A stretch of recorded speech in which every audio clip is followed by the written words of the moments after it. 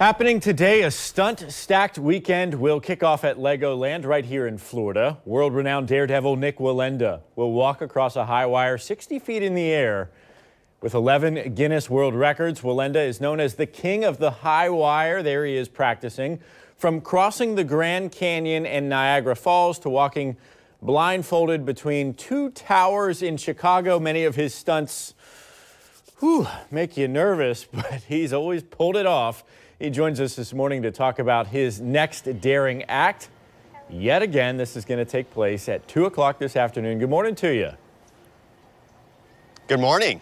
All right, Nick, so thanks for coming on. So many people have followed your journey from walking over Niagara Falls to those towers to over a volcano. This one a little closer to home for most of us in Central Florida. Yeah, it is. I'm so excited to be walking this afternoon at 2 p.m. here at Legoland Florida Resort to celebrate the 10th birthday of the resort. And I'll be doing a walk that is about 70 feet high, about 700 feet across. And one of the unique aspects of this walk is the fact that I'll be using a balancing pole that has been covered in Legos. We have these larger Legos that we've added to it. It's about 70 Legos actually. And the challenge that is presented is the fact that the balancing pole now weighs double what I'm used to using. So it is almost 75 pounds, and I haven't had a lot of time to practice because it took a long time to actually erect and make this pole, manufacture it. So I am a bit nervous about that, but of course always excited to be performing in my home state of Florida. Yeah, you're from Sarasota, Nick. Tell me what, do you wake up every morning and you're just like, what can I do next to make people nervous? Yes, to be honest, I am. It is really, that is what my life is about. It's my passion. I do what I do to hopefully inspire people that nothing is impossible if you set your mind to it. And in order to do that, I have to continue to push myself. So when I get invited to perform somewhere like Legoland, Florida, immediately my mind goes to, well, how can I make it unique and exciting and challenging for myself? And that's why we added Legos to my balancing pole. Do you ever have something that you say that's just too much for me to do, or do you find a way to make it happen?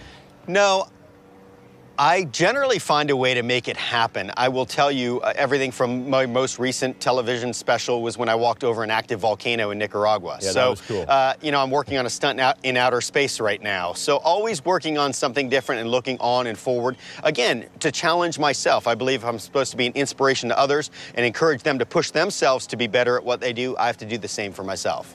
And obviously, it's an interesting time. You're keeping your social distancing by being 70 feet up. But Legoland and so many other places throughout the state of Florida are dealing with that, making sure that people are safe, that they're socially distanced, but that those jobs are still in place for so many people who rely on the tourism industry. Yeah, that's right. Everybody has had to adjust. I mean, I was raised with the words champions adjust, and I think that's what Legoland has done is they have adjusted to the times. Of course, we are dealing with with this pandemic and trying to figure out how to work around it, and I think they've done an amazing job. I know myself. I spent yesterday with my daughter walking around the park and enjoying our time, and I was very impressed with the way that they handled all of those protocols. Yeah, so you're obviously doing your stunt, but it's to commemorate this new stunt show and the shows that are going to be going on at Legoland for guests to see every day, even if you're not there, Nick. That's right.